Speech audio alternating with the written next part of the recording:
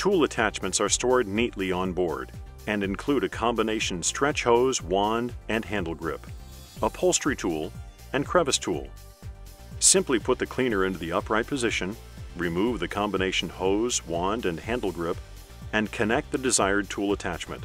The upholstery nozzle can be used for upholstered furniture, draperies, mattresses, auto interiors, and carpeted stairs.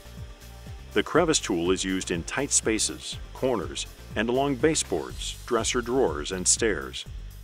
You can also remove the hose from the extension wand and attach the tools directly to the hose. When you're finished using tools, store the hose and wand combination along with the tool attachments back onto the cleaner. Be sure there's no gap between the wand and the storage channel.